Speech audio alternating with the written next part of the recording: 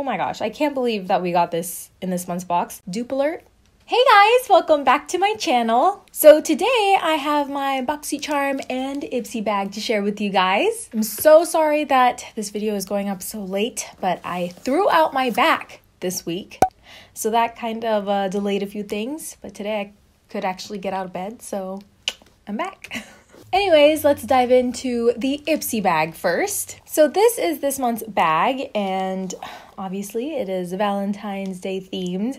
It's so cute. It has like a lot of lipstick marks on it, and the zipper is pink, and I don't know, I like it. It's cute. So the first thing in the bag is this Feel Renewed Pumpkin Walnut Facial Cleanser, and I actually did try this out for you guys. Surprise, surprise. This was an exfoliating cleanser, and I actually did like this. It smells really nice. It smells very fall time, probably because of the pumpkin. It kind of smells like those Glade plugins, like I don't know, I think it's called Autumn or something. It kind of smells like that. And it did exfoliate my skin rather well. I felt very fresh and renewed, so I did really like this. The next item in the bag is this Hey Honey Trick and Treat CC Cream, and I got mine in the shade light to medium tone. This was a little too light for me, but it actually did have really good coverage, especially for a CC cream. This CC cream is very oil based, so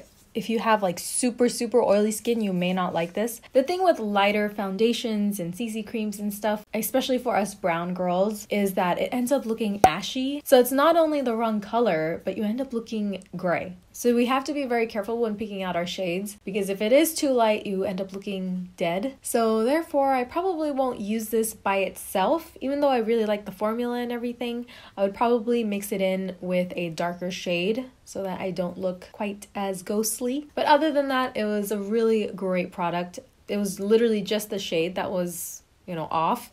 But other than that, the coverage, the formula, everything was perfect. The next item is by Duce, and it is their Fierce and Fine graphic pen. This is a felt tip liner, and I have to say I love this. This is so sharp, like it gives you like the most precise line. Don't believe this is matte. There is kind of like a sheen to it, but I really do like how dark it is and how sharp it is. It was pretty easy to create a wing line, so I love that. And everything that I receive from Duce I always end up liking, so I'm really glad that they included this brand in this month's bag. This next item is by Daisy and Pearl, and it is their Natural Radiance Booster. It says Seraphine Botanicals. This is 100% vegan, gluten-free, without mineral oil, without parabens, with daisy flower extract and jojoba seed oil, without phthalates, and hypoallergenic. Holy crap, sounds really amazing. I really like this package. It has a very light sheen to it, and it's like a iridescence to the packaging. It's just plain cardboard, but I really like the finish of it. And then this is the product that's inside. I don't really see a shade name on this, so I don't know if this is their only one. This is the highlighter. It is super pretty. I used it on my eyes. I used it on my face. And it comes with like a little mirror. And this reminds me so much of my Physicians Formula Vegas Strip bronzer. As you can see, they look so similar in the pan. They have that like weird film on top almost. And they have like the same finish, the same texture. The color for this one is a bit different, but I know that they have like different shades for Physicians Formula. If this one's cheaper, then I would totally go for this because they're literally the same exact formula. Dupe alert. And the last item in the bag is by Belle and Argent. Their Auteur Cream Lip Color in I'll Bring Dessert. I probably totally butchered that. But the packaging is really cool, the outside packaging. And then this is what it looks like on the inside. It has the brand name etched on the packaging, but they don't have the shade name on here, which, I mean, that's what you need, You need to have the shade name on here. There's like a perfect little circle where the sticker should have gone. I really do like the packaging of it. I like the mirrored packaging as well as these like small little cross etchings right here. It's actually really cool. And the shade of the lipstick I really like as well. This is like a warm mauve pink shade, and I usually go for these kind of shades when I'm going for a pink lip, so I like it. It's actually a cream finish, so it's not transfer proof, but it's very moisturizing, which I will definitely go for these kind of lipsticks versus matte lipsticks during this time of year, and I always get excited when I get a lip product in one of my subscriptions. So that was it for Ipsy Bag. Let's move on to Boxycharm. So this is this month's box, and the theme is Afterglow. So the first item in the box is this No Problem Primer. I like that. This is by Touch in Soul, and this is a face primer, obviously. I actually love this. I really love those silicone-y type primers that really smooth out your pores. But my favorite so far has been the one from Benefit. But this, I may like more. This is amazing. I really like the scent as well. I wish I had a lotion this scent. This smells very fresh and floral, which is always my go-to scent. I like the light baby pink shade of the primer, and I don't know, just everything about it. Even the packaging, it's this like frosted glass, which I like, but be careful because this did slip out of my hands a few times.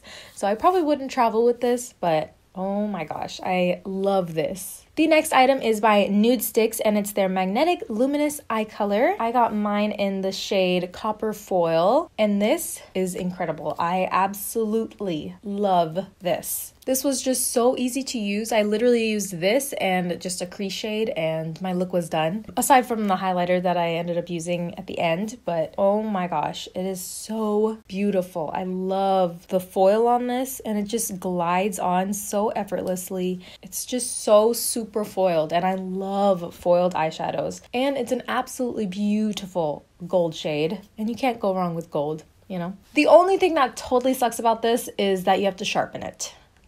If this was a twist up, it would have been perfect. Maybe in the future, Nude Sticks will take this into consideration. The next item, oh my gosh, I can't believe that we got this in this month's box. It is a Too Faced Better Than Sex mascara. I absolutely love this mascara. I was hoping that I wouldn't like this mascara because it's been so hyped up. This is amazing, you guys. I love the packaging. It feels so weighted. This didn't give my lashes crazy volume, but I also didn't pile it on like I usually do. But it did separate out the lashes. It didn't get clumpy. I now see why it's been so hyped up. It actually is really, really good. So I love it. I'm really glad that we got this in this month's box. The next item in the box is by Pretty Vulgar, and it is their Bronzed Bee Bronzer. I got mine in the shade 113, Bronze Mannequin. Can we just take a moment and appreciate the packaging? Pretty Vulgar always has the most beautiful packaging. It's rose gold, and like I love this like frame detail. It is absolutely perfect. And then when we go into the bronzer was quite perfect as well. It helped bring down the paleness of the CC cream that I tried on. It's very smooth and buttery and blended out so perfectly. I absolutely love this. And it has like, it's not like a dead matte bronzer. It has like kind of like a sheen to it, very slightly, but there's a sheen, which I love. So oh my gosh, I love it. It doesn't make you look like an orange pumpkin. It's just perfect.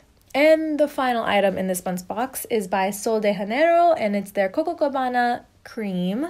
And I do remember that we got their original Brazilian Bum Bum cream, and I absolutely love this. But I guess this is their new one? I'm not sure. This has pretty much the same exact formula as that lotion, but it has a different scent. And I don't know, I love the scent and I hate the scent. I love it because it smells so delicious, like you just want to eat it. But I don't know if I really want to smell like this. I don't know. When I smell it, it reminds me of a movie theater. You know? Like, it's straight up like popcorn, like really buttery popcorn mixed in with a little bit of the movie candy that you buy. Oh my gosh, it smells exactly like that. When I smell it, I think of the movie theaters. I do really like the moisture that it brings to my skin. It's super nice. It doesn't feel sticky or oily or anything like that, but I don't want to smell like a movie theater. I'll probably use this right before bed, or if I'm on a diet and starving, this would be my go-to. Alright guys, so that's it for my Ipsy and Boxycharm unboxings. I hope you guys enjoyed. I couldn't even do an Ipsy versus Boxy or even pick out my favorite items because everything in both subscription boxes were incredible. They actually hit it out of the park, both of them. So what did you guys get in your subscription boxes this month? Did you love it? Did you hate it? Let me know down below. Other than that, please subscribe if you haven't already. Give this video a big thumbs up, and I will see you guys in my next video. Bye!